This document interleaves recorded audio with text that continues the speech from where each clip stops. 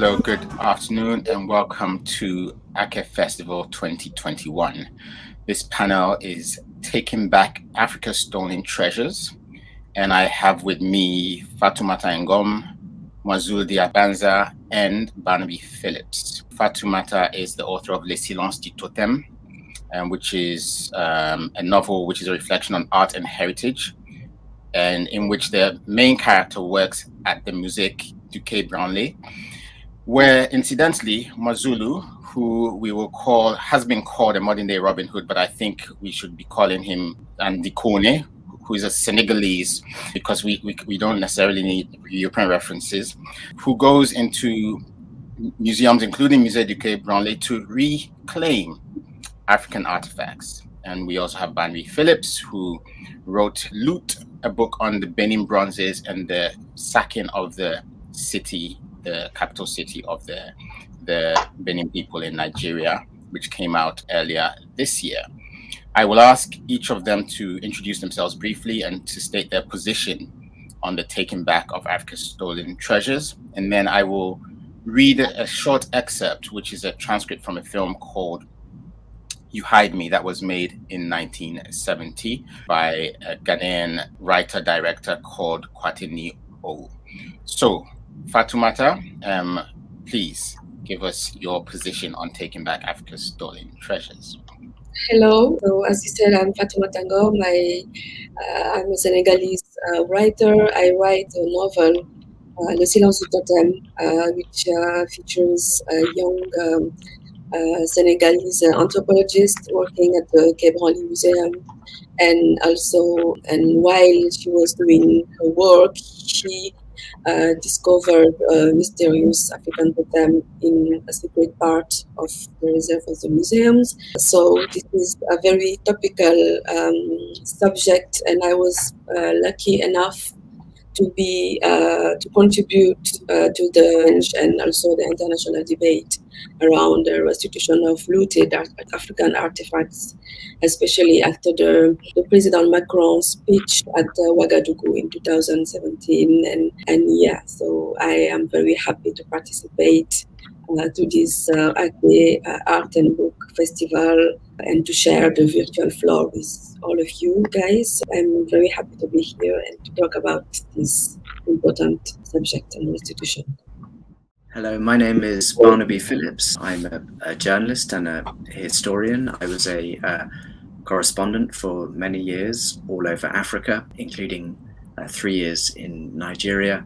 And as Nii said, I wrote a book earlier this year called Loot, Britain and the Benin Bronzes, which is, if you like, a political history of the Benin Bronzes, in particular, how my country, Britain, its role in their history. I'm Nii Ayikwei Parkes, and I'm the moderator today. I am a novelist, poet, editor, broadcaster, a kind of mix of things to do with words.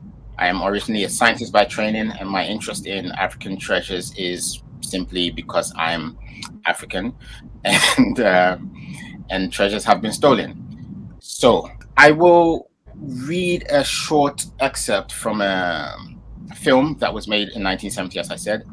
Essentially, Nii Ayikwei says that after an all-out attack on African religion, some ceremonies were allowed to continue to preserve an African facade. This is the tactic of destroying a civilization from within, to brainwash Africans into believing that their own civilization is inferior, whilst at the same time insisting on preserving a particular African facade. So his argument is that the looting, of course, some of it was for just wealth, but some of it was very consciously to create within Africans a sense of inferiority and to steal from them some of their heritage and their past and their traditions and their professional capabilities. What are your positions on this? Fatoumata, if I could start with you. I completely agree that there were a kind of agenda not only to loot and to steal physical artifacts, but also to kind of erase what we can call ancient beliefs, because what we call indigenous people before the the penetration of the saint religions such as Christianism or Islam, they had their own. And so the law of the strongest has, over a very long period of time, amputated the continent, African continent, not only of its people and also natural resources, physical resources, but also kind of erase the superstructure by looting and stealing, burning artifacts, totems, and symbols of each culture. So the restriction of African looted artifacts is kind of an urgent need to repair and rebalance this injustice. So it is really a way to bring back the looted artifacts, not only the physical, but also a kind of symbolism that is today still live in African population. Ben, salutations fraternelles, patriotiques à toutes et à tous. Je suis Mwazulu Diyabanza, porte-parole international de l'organisation panafricaine Unité, Dignité, Courage, une organisation qui a vu le jour en 2014 et qui lutte justement pour la libération de notre mère patrie Afrique de toute forme de domination. Et nous avons considéré que la restitution de notre patrimoine rentre dans le cadre de cette libération qui permettra notamment à l'Afrique de reconstruire son édifice culturel. Raison pourquoi, depuis juin 2020, nous avons décidé de rentrer dans une phase qui était déjà inscrite dans notre manifeste. C'était la phase de la lutte pour la récupération de notre patrimoine. C'est ainsi que nous avons entamé ce que nous qualifions la diplomatie active, qui est cette façon d'agir pour récupérer ce qui nous a été volé et pris, sans demander aux voleurs l'autorisation et la permission. En outre, nous avons mis en place un front multiculturel qui rassemble notamment le peuple, les tribus, les clans, les organisations et de toutes ces nations qui ont été dépossédées et déshéritées de leur patrimoine. C'est le front multiculturel anti-spoliation.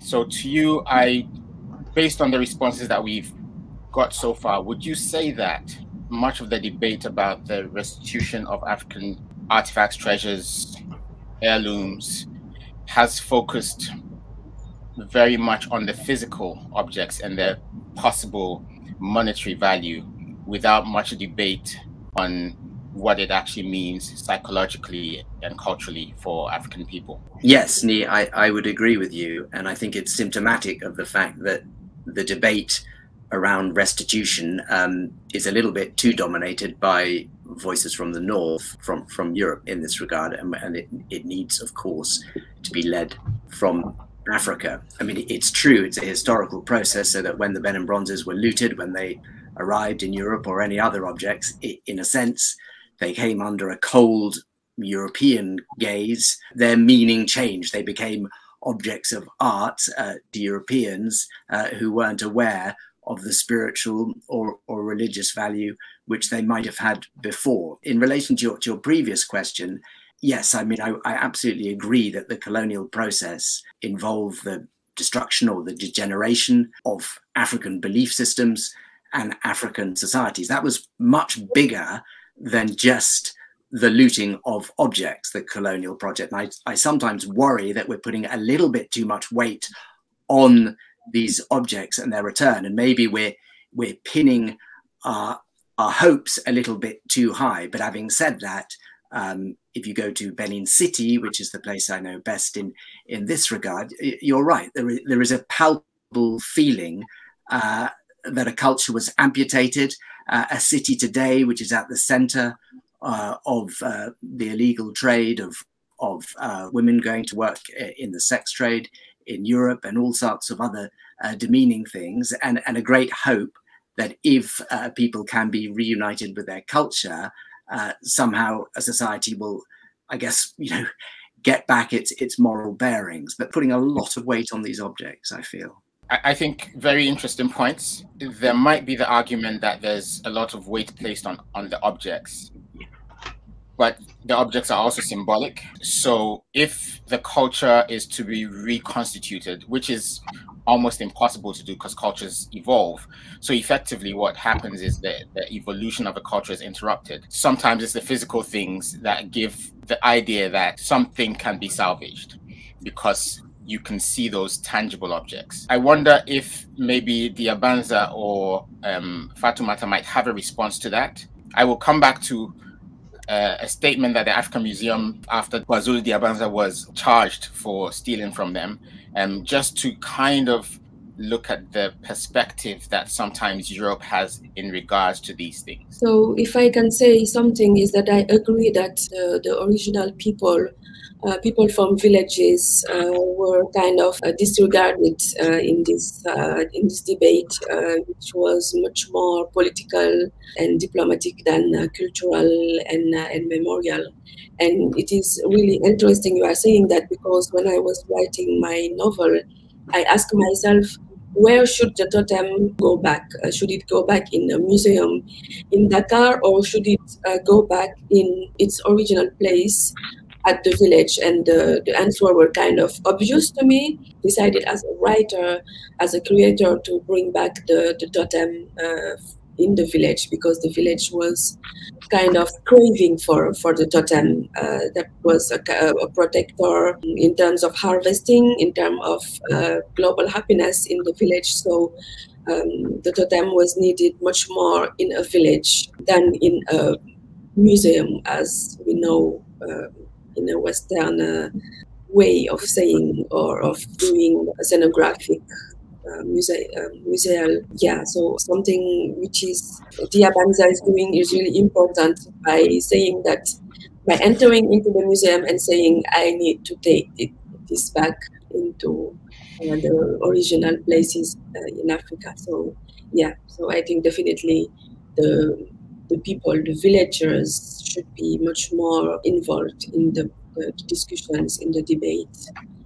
Un peu la vie, dans le sens où, pour nous, hein, d'ailleurs dans le Front multiculturel anti-spoliation, nous l'avons bien spécifié, c'était d'ailleurs l'objectif. La question est à la fois politique, de vraies décisions qui permettront notamment de réhabiliter ceux qui ont été dépossédés de leur patrimoine. Elle est aussi culturelle parce qu'il faut rassembler. Il faut rassembler notamment les grands peuples, les clans, les tribus, les nations, autour notamment de cette question de la restitution. De cette question de la restitution, parce que je crois encore que le monde peut retrouver son équilibre si justement nous reposons nous tous sur un socle de coopération multilatérale et bilatérale où l'identité de tout un chacun sera reconnue et respectée. Quant à ce qu'il en est, le processus de restitution, nous avons essayé de catégoriser cela en 5 brièvement. Il y a des œuvres qui sont considérées comme des œuvres de première importance, de premier ordre. Ces œuvres-là doivent être restituées notamment aux familles, aux clans, aux dynasties royales. Il y a des œuvres qui sont catégorisées comme des œuvres de deuxième catégorie, qui justement vont répartir dans des lieux et de places publiques, notamment quand vous évoquez la question de villages, des lieux d'où sont parties notamment la plupart de ces œuvres-là qui ont été pillées. Il y a une 3e catégorie des œuvres qui doivent réintégrer les écoles de formation, ou si j'ose dire les écoles initiatiques africaines, pour permettre notamment de faire revivre et de faire partager à la nouvelle génération cette mémoire, une partie de notre mémoire qui a été justement arrachée. Et il y a une 4e catégorie qui justement seront aux mains des États, c'est-à-dire des œuvres qui peuvent être exposées pour que l'on puisse notamment amorcer le processus de la réintégration de ces œuvres-là. Ça peut être aux mains des États qui peuvent trouver des voies et moyens pour le mettre à disposition des différents pays. Et enfin, il y a des œuvres qui continueront à circuler. En soi, nous ne sommes pas contre la circulation des œuvres, mais qui ne peuvent circuler qu'à condition d'abord qu'il y ait restitution et qu'il y ait notamment un accord préalable de vrais et des authentiques propriétés. Donc, voilà à notre humble avis ce que nous estimons être pour nous, disons, la perception qu'on a de cette question de restitution à différentes phases. Okay, thanks everyone. Barnaby, you said that there's almost too much pressure on the objects, which on one level is true. But if anyone has ever put together a jigsaw puzzle. Even if you're missing pieces, once you get a few pieces together, you start to get a sense of the picture. So I feel that while the argument is valid, it's also the kind of argument that governments and museums might use as an excuse to be the last to return things, because they'll say, well, it's not the most important thing. If the culture is restored, then we'll restore the objects. But actually, the objects can help to restore the full picture, because when the objects come, they're like the pieces in the jigsaw puzzle, which then help people to put things together or even to remember, because there's a way in which when people interact with objects, memory can come back, because sometimes things have been passed down in the oral sphere.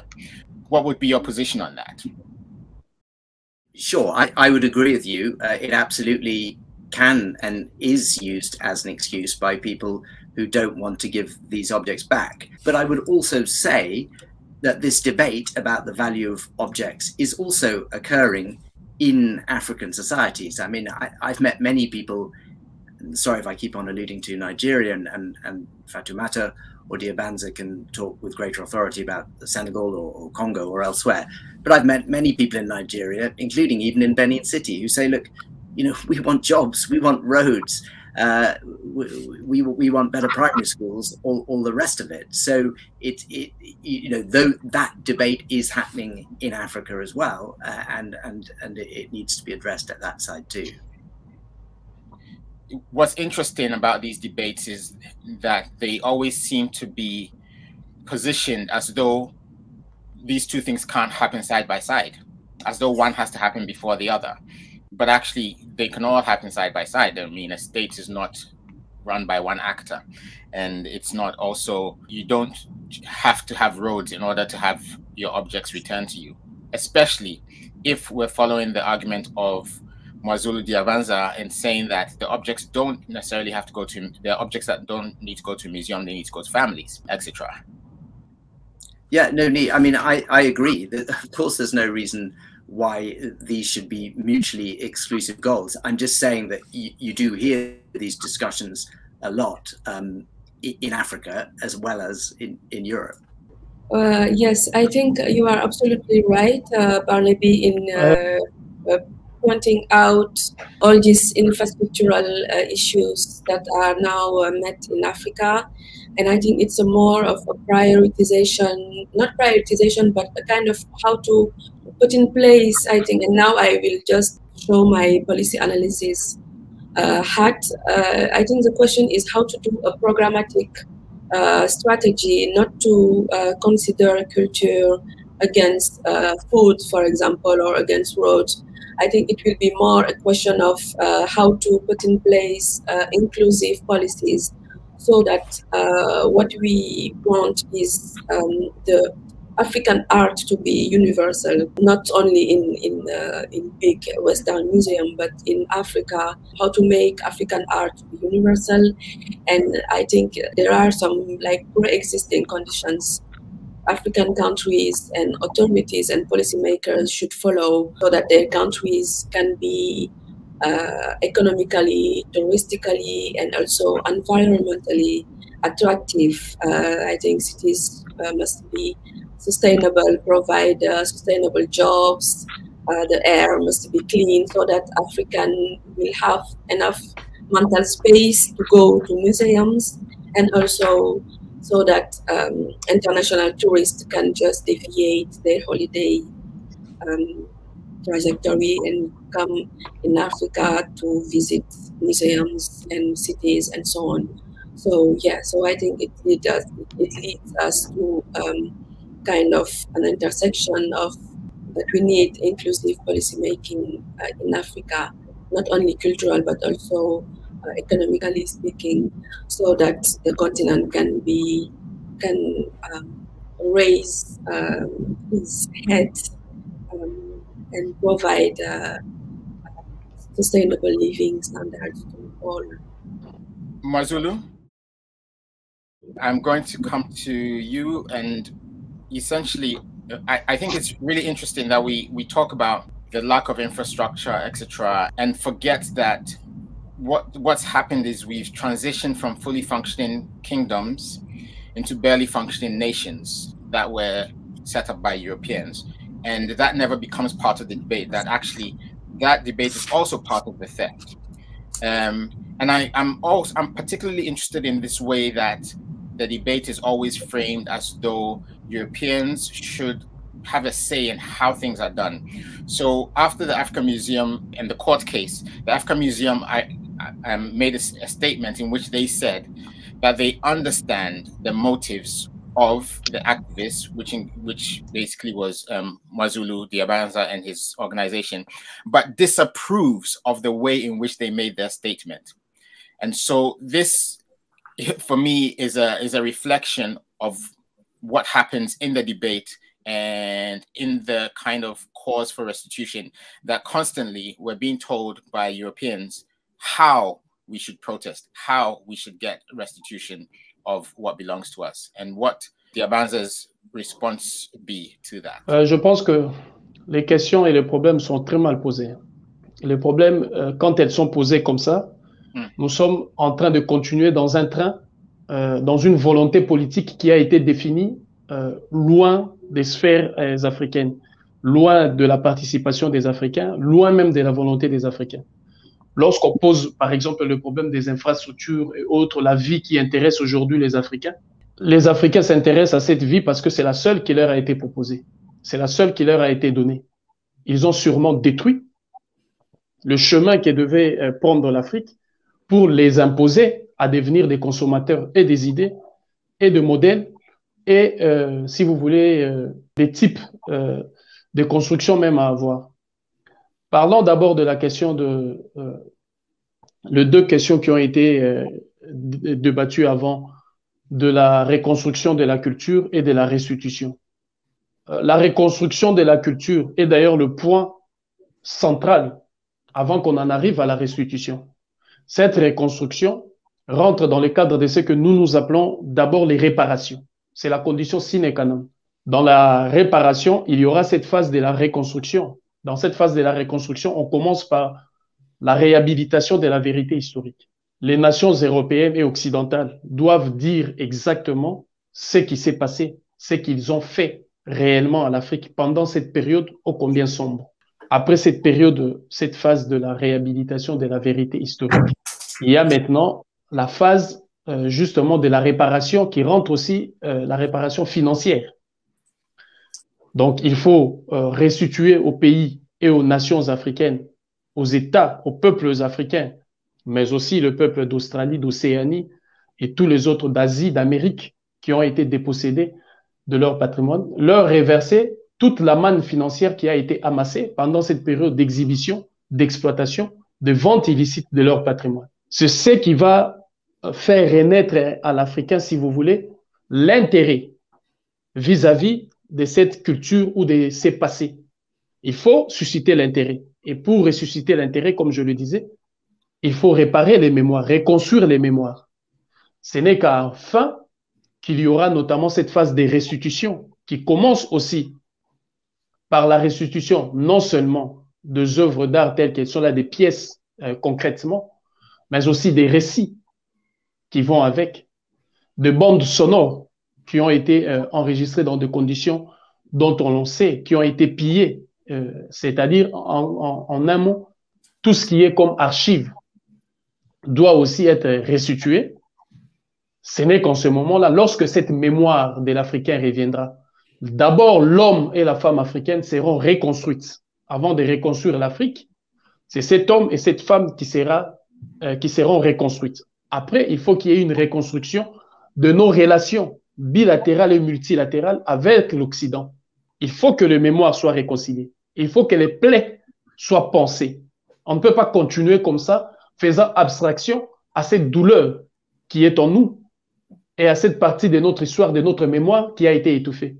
Donc voilà la phase d'abord qui précède, c'est la reconstruction de l'homme, la reconstruction de nos relations qui aura comme conséquence la reconstruction culturelle de l'Afrique. Ce n'est que par la reconstruction culturelle de l'Afrique que l'Afrique, de manière générale, sera reconstruite. Parce que l'Afrique a été détruite sur le plan politique, sur le plan économique, sur tout le plan. Et la reconstruction de l'Afrique commence d'abord par la reconstruction culturelle pour que l'homme et la femme africaine retrouvent, si vous voulez, la colonne vertébrale qui leur permettra d'être debout et de redresser leur front. Ce n'est qu'en ce moment-là qu'on pourra maintenant parler des questions des infrastructures, de la mise en place des politiques qui a été évoquée par Fatoumata, des politiques et des stratégies mises en place. Je pense que dans notre traité du Front multiculturel anti-spoliation, nous avons parlé notamment de ces mécanismes et de ces politiques qui doivent être mises en place pour justement susciter l'intérêt maintenant aux autres de venir vers l'Afrique pour voir ce qu'ils veulent voir ou permettre notamment à l'Afrique aussi de bénéficier de ce qui leur a été dépossédé pendant de temps. Parmi ces stratégies, c'est là où j'évoquais les différentes étapes de la restitution, mais aussi la construction d'une autoroute culturelle qui permettra notamment à la circulation libre patrimoine culturel ou des œuvres d'art qui ont été pillées. Mais ce que nous allons refuser, c'est de refaire l'erreur monumentale commise par l'Occident, cette erreur qui consiste à, si vous voulez, à renfermer des énergies, comme dans des musées, à mettre à tout vu, même des œuvres qui ne sont pas censées être mises à la disposition de tous les yeux, c'est-à-dire de bafouer l'intimité de la plupart des œuvres qui ont vu leurs intimités bafouées, violées dans la manière dont elles sont exposées dans des musées européens. Ça, nous allons refuser ça et nous y veillerons. Voilà pourquoi ces stratégies et ces politiques seront mises en place une fois que la reconstruction opérée. So I think Diyabanza's point on financial reparation is a very important one in the debate, if not the main one actually, because what is at stake really is to go is beyond what has been taken. It's more a political economy issue. So it's how to compensate the losers and how to also to create new winners. So in addition to bringing the physical object back, financial compensation would definitely repair financially the damage and provide countries with a capital that they can inject in their economy, in the economy of African arts, and also compensate the families and also communities that has been looted. So yes, I really think that financial reparation is very important.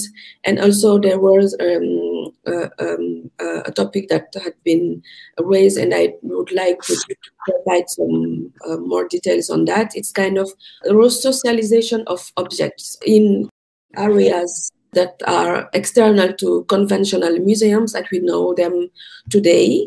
In Dakar, for example, we have this very important and technically sound museum, the Musée des Civilisations Noires, headed by the professor Ramadi Bokoum, which is really a great museum that has nothing to envy to the biggest museum in the world.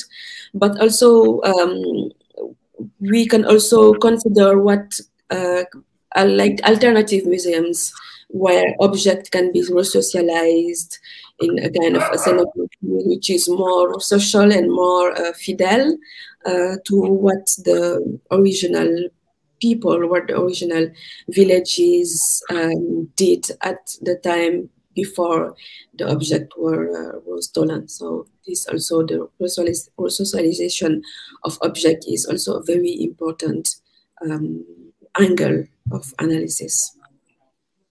I agree with what's been said, and I think this maybe is one of the great challenges for Africa at the moment, is how to define a new kind of museum that is not cast in some European or colonial model. I mean, in Lagos next year, in 2022, there's potentially a very exciting project, the John Randall Museum of Yoruba Culture, which is opening over the road from the National Museum, right in the heart of the city. And can the designers and the architects of that build a museum that is alive and that speaks to people's culture? Because if you go over the road to the National Museum, which was a museum built in colonial times, it's a sad state. And I think it's probably symptomatic of many African capitals. The majority of people who go to it are school children on compulsory visits. And in fact,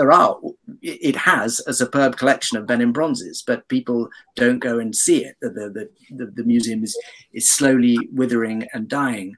But one thing I perhaps would say to Diyabanza and maybe to all of you is that I do feel that the world is changing quite fast. I mean, the debates are happening which weren't happening 4 or 5 years ago. And so, for example, with the Benin bronzes, if you talk to the people who are trying to set up the new museum in Benin City, and there are already splits between the governor and the Oba there, which is a problem. But they'll tell you, look, we don't have a shortage of European museums that want to give us back our Benin bronzes. There are plenty who are, I'm paraphrasing, but effectively queuing up. And so this means that Nigerian politicians, state governors, traditional rulers, the Oba, they have an much more power in this process than they've ever had before, since the moment at which these objects were looted. The governor of Edo State, the Oba of Benin, they will be major players in what happens to the Benin bronzes. And we could not have said that 10 or 20 or 30 years ago. And I think there probably are parallels with Senegal or Cote d'Ivoire. And that's a good thing. And it shows how the world has changed. We wouldn't even have said it 5 years ago. So, I mean, I think these are all good and interesting points. The demise of the National Museum in Nigeria, for instance, for me, might be symptomatic of the fact that the way in which the objects are displayed is not the way that on the continent would relate to objects. I mean, in some of these museums, you see objects like baskets, which we would use and reuse or repair and throw away, being kept for decades. And I think the willingness of these museums to give things back is, again, because they're returning something to a paradigm which they recognize, the frame of the museum, that it's being returned to a museum. But actually, and I think this is partly Diyabanza's argument, the return should not just be around the idea of museums, because actually some of these objects were just household objects. Some of these objects were very personal objects to families. Some of these objects, yes, were on public display, like the bronzes at the Ober's Palace, were to show, wealth and for people to see and be impressed. But a lot of the objects are also personal objects. So the way in which they're displayed might be the reason why African audiences, African children, African families are not engaging with them. And so I think that's really interesting. And I think it comes down to another thing, which Diyabanza has touched on, which is, there are entire careers and wealth that have been built on these objects. Your ethnographers and anthropologists who've been experts on Africa and lectured for years, often teaching people to frame Africa as inferior, as civilizations in progress, approaching somewhere close to European civilization in good time, or, well, I mean, this is what we found and we've given them something better, that kind of thing. And I think the reason why the debates are constantly buttressed, or I wouldn't say buttressed, sort of, you have voices from the side, from Europe saying, well, you need to do this, you need to do this, is because of the framing of African intellect and oral history and the authority of that as inferior. So it's really interesting that this debate happens, and we're not seeing that the reason why the museums are willing to return these things is because in a way, it's returning them on their terms, not on the terms or needs of Africans.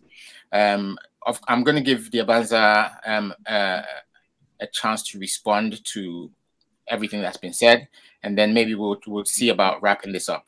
I think we're all agreed that the treasure should return. What we are not agreed on is the how, the whens, the whys. C'est la raison pourquoi, dans le traité des restitutions, que nous avons justement publié des 13 articles autour du Fonds multiculturel anti-spoliation, nous parlons justement dans l'autoroute culturelle que nous voulons construire pour la circulation, la libre circulation des œuvres d'art. Nous parlons de cette façon d'exposer les œuvres d'art africaines.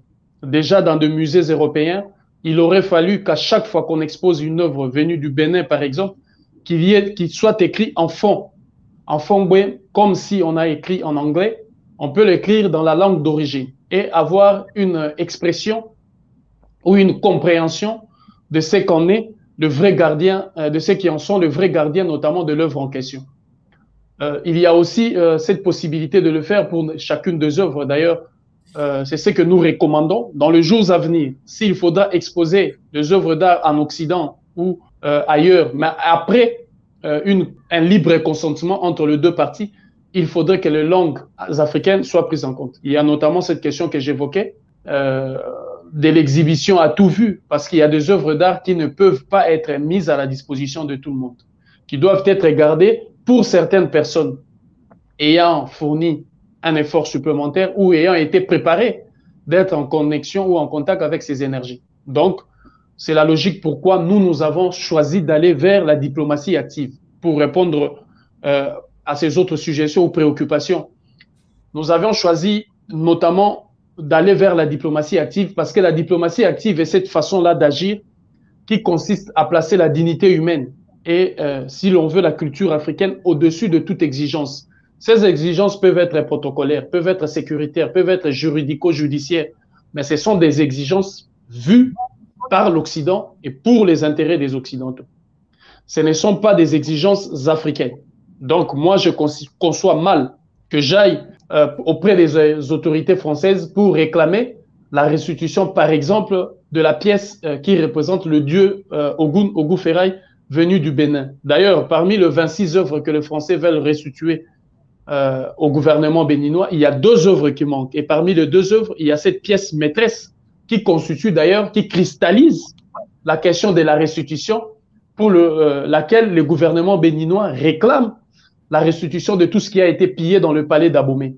Il y a les œuvres comme Nekouko en République démocratique du Congo qui a été pillé, notamment dans les villages de Kikuku à Boma. Donc, on voit aisément que le calendrier est défini par l'Occident, la manière et quand est défini par l'Occident. Or, dans cette question de restitution, il y a une question de dignité, il y a une question d'honneur pour le peuple qui a été humilié, dont le patrimoine a été confisqué. Donc, il ne faut pas que les gouvernements européens et occidentaux puissent avoir le monopole de l'initiative.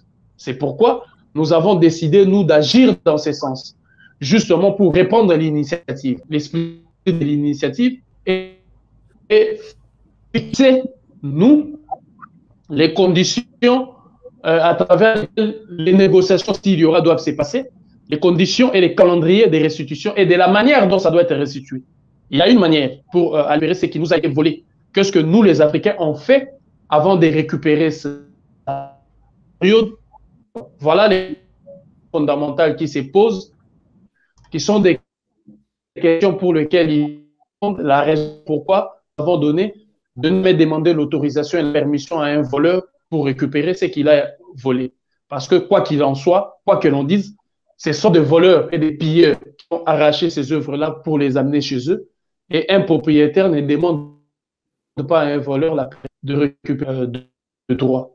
What appears to be evident to me, or what's evident to me, is that we might be having this discussion about taking back the stolen treasures because the one thing that is actually the first thing that should be given back to Africans in order for this to progress is their dignity, which it would appear Europe and the West are not prepared to give back fully to African people. Because if that dignity was restored, then the debate would not be how are you going to look after the objects or where are you going to put the objects? Because in restoring someone's dignity, you also restore their autonomy, which means that whatever they decide is to be done with objects that actually belong to them, they'll be able to do, and nobody will debate with them. So without the willingness to restore the full dignity of African people, whether it's former kingdoms, whether it's new countries that were carved out of European treaties, that has to be the first step. That would appear to be the argument that Mwazulu Diyabanza is making, and I agree with him. If there are any responses to that, I'm happy, very, very happy to hear them. and then we will bring this to a close. À tous les acteurs pour arriver à la restitution des pays qui est ouvert. Je disais, c'est juste un appel lancé à toute l'île africaine, à toute la diaspora africaine de partout des quais, justement dans ces combats pour la restitution de notre patrimoine, parce qu'il va de soi pour la reconstruction de cette dignité et la reconstruction tant soit peu par différentes formes. C'est un combat où puissent notamment purger leur mémoire après tous ces siècles d'ignominie et des mensonges, eux qui ont porté le lourd fardeau de certains criminels qui ont tout fait en leur nom.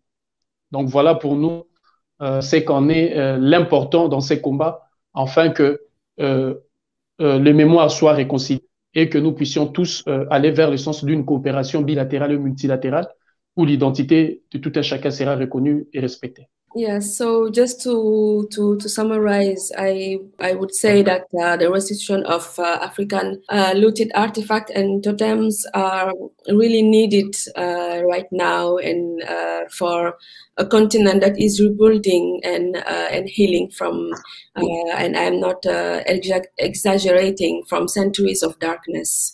So I think that yes, as Diyabanza said it very well, it is kind of a restoration of African man's dignity, and also I would add from the restoration of cultural economy, and also the largest economy of Africa. So yes, I think that now is the time that Africa take back its treasures, really confident that strategies and willingness that all parties, Africa and also Western, the Western world, will come up with a kind of a middle agreement on the restitution. Well, I would just say these debates are very necessary. How do we ensure that if objects are returned to Africa, it's done in such a way that realizes the great hopes around this process? Should these objects go to museums or not? We need to have a debate on that. If they are going to go to museums, and sometimes it feels as if it's an African elite which has co-opted this debate and they are going to go straight to museums, how do we ensure that there are living museums? And I see encouraging signs in that regard. If you talk to someone like Sir David Adjaye with his vision of a museum in Benin City, although it is not the Oba's vision, so there's a difference there, but Sir David Adjaye talks about, you know, what we cannot do is just put objects in glass vitrines and that museum will just die. If you talk to someone like Seun Odowole for his vision of a Yoruba new museum in the middle of Lagos, I think people, African intellectuals on the continent, are very, very cognizant of these pitfalls. Thank you very much to everyone that's been with us in this session, Taking Back Africa's Stolen Treasures.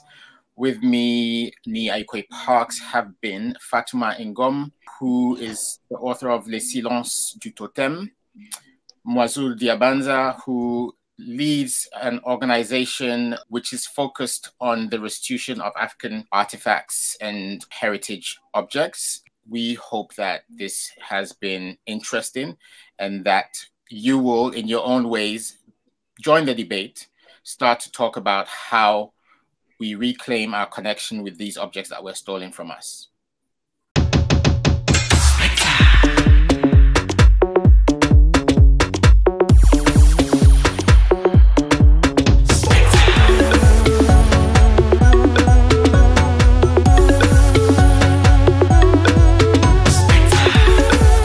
That 5 minutes madness only you can understand.